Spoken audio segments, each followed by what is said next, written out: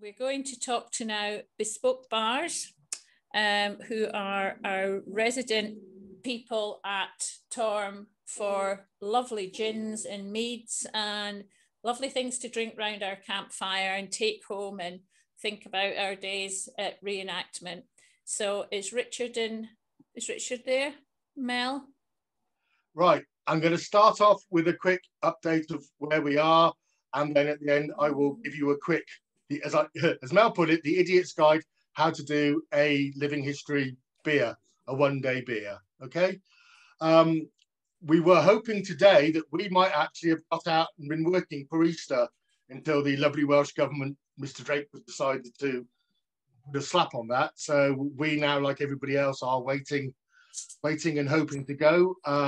We will hopefully be back out maybe sometime in May. This will be Fonmon Castle, where we are at the moment building a medieval tavern. The tavern will be there as part of an ongoing process. The Nigel, who owns Fonmon Castle, has also built 4 medieval shops to be used, to be let out to people, and there are going to be more built for next year. It's part of an ongoing project for the medieval village, so that's something good that will be going on for the new year. We've also got coming up our first event, proper event out of lockdown, will be Glastonbury Medieval Fair, 26th, 27th of June, which obviously will be just after what we hope will be Torm. We're praying, keeping fingers crossed, everything. There are still a few spaces. If traders are interested, talk to me. We'll see what we can do. We've also got, I've got a crib sheet down here because last time round I forgot a load of stuff. Now, there is a crib sheet there, even though you can't see it because it's white. What have I got on there? Fonmon will be looking more like towards 2022 for bigger events. The Welsh government said today they're not looking at really unlocking probably at all this summer. So it'll be small events, but there will be stuff happening there. We've also got some See or Not or a See or Not event, and then we'll go into winter, obviously November Torm. For November Torm, one of our big projects, it's way life is. When you've got time, you can't do things because it's locked down. When we'll be free, we won't really have time. But we're going to be looking at making historic beers, medieval through to 18th century. So what we want to do is produce a pack that will give you a flavour and a taste of beers through the ages. It's something we've long wanted to do, and it's something we've got a great interest in. Along with, as I mentioned in December, we are going to produce our own gin as well. So we will hopefully, we are crossing everything. It means I'm going to have to go and spend a whole weekend gin tasting just to get the right flavours, but we're hoping we'll have a Stagger gin for November. That's my personal little baby that we're really hoping for.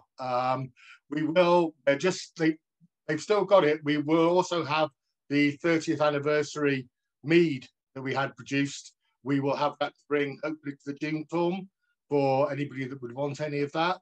We're working quite closely now with the people that make that Wye Valley Meadery, and we're going to be using their brewery to make our beer. Our web shop is currently open again. The links are in virtual Torm. Mel has just put it up. It's really great. I've got the media side is just telling me what I should and shouldn't be doing. So that's where we are at the moment. That's what we're doing. Now to the really exciting bit, which is how you can make beer in one day and really impress all the people that come and watch you around your living history encampments. Now, I've done this quite a few times. I did it a few times at Fonmon last summer, and I've done it on See or Not living history camps. It's drinkable. I haven't killed anybody yet, so it's all good. So first of all, you will take your cauldron, which you can't see. Oh, you can just about see. It's a small cauldron because it'll be small beer. Okay, so you fill your cauldron with water, start to get it boiling. Then you add your barley malt or barley mash, which is basically it's barley that has been put on a heated floor, turned over several times, and then allowed to sprout a bit. Now, obviously, you're not going to have the facility to do that. You're not going to have the time to do that.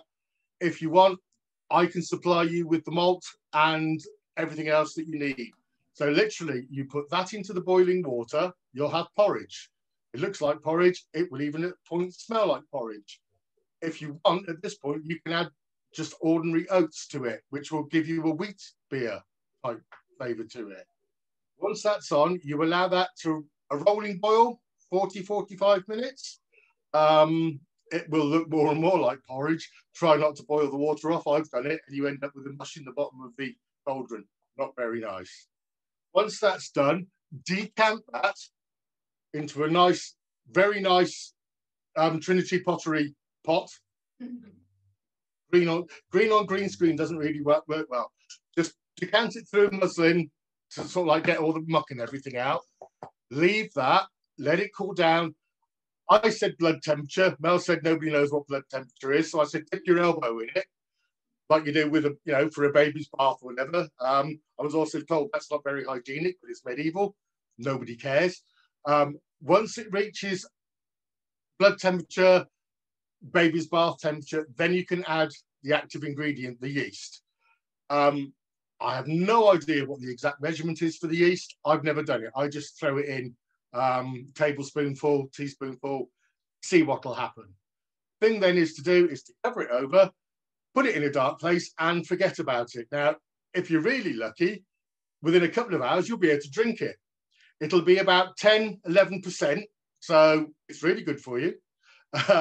What you do then, don't throw away the malt that you've used. If you're on a 2-3 day weekend, you can use it again. Second wash through will give you your everyday beer. The first one is a high beer. Second one is your everyday beer. If you wash it through again, you've then got your ordinary small ale. You've got your breakfast beer. It'll be around about 1-2%. So it does work. I know because I've tried it. You could also, if you're feeling really adventurous, don't use yeast. If it's in the summertime, go and fertile around the hedgerows. See what you can find. The best one is elderflower. If you've got a flowering elderflower tree, put that in. It'll be the natural yeast.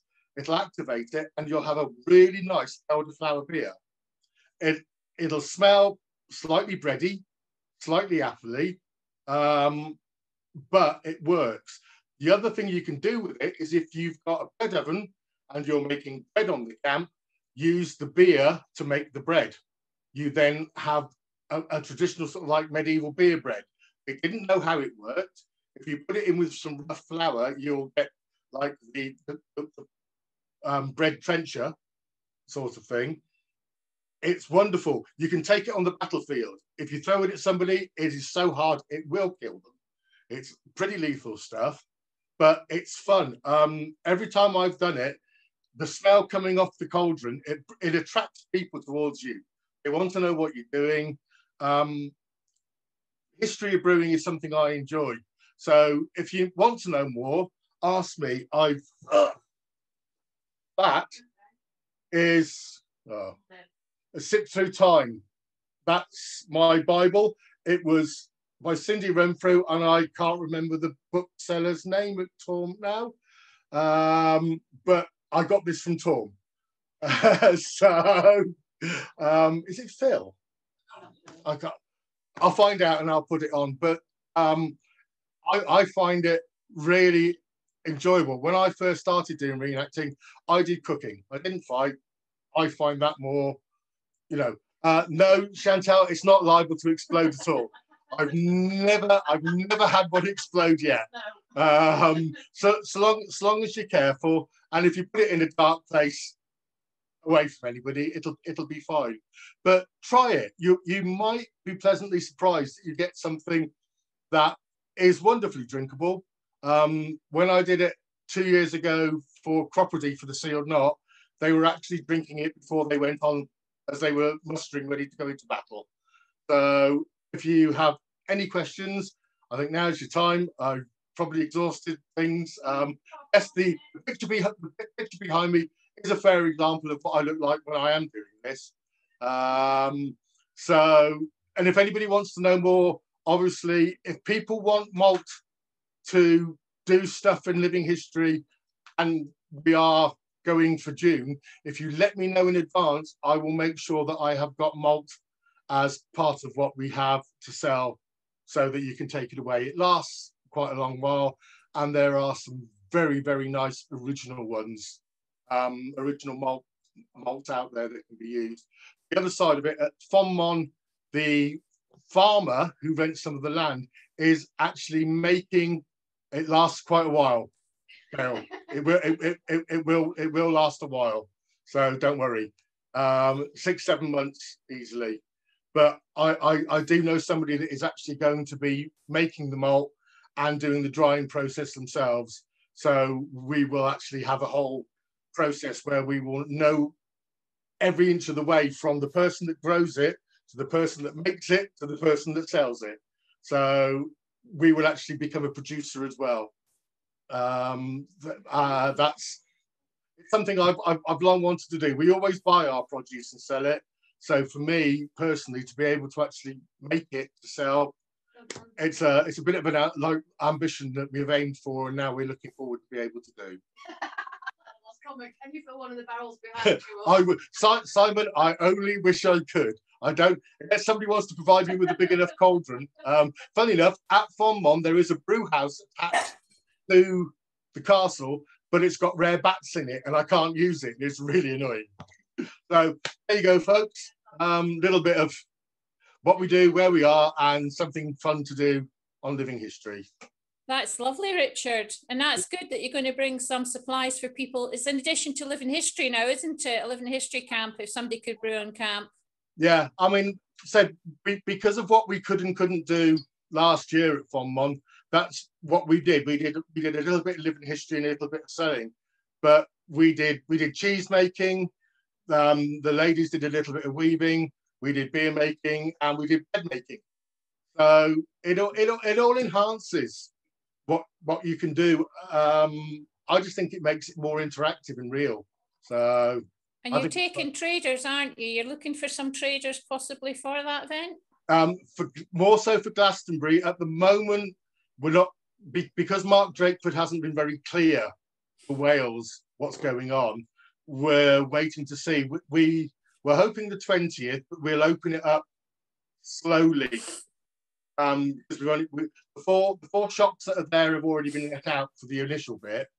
But it'll build, and it really will. The idea is to actually make it a focal point for Wales as a reenactment venue. The castle has got provenance. It was Margaret Beaufort's mother's residence. It was also the residence of Colonel Philip Jones, who was Oliver Cromwell's right-hand man throughout the English Civil War. So it's got a fantastic historical provenance. And if you like books, it has got the most fantastic library that Nigel, the castle owner, wants you to read. I mean, Mel and I have been in there. I've spent hours just reading sort of like books from the 16th century. So, you know, it's once it gets it open again, it'll be well worth just coming along to see. And if somebody wants to come and have a look with a view to trading, I'm sure we can sort it out. But you can come and have a look, come and have a wander around and chat to me and chat to Ross. So that's great. That's great, Richard. Thank you for doing that for us.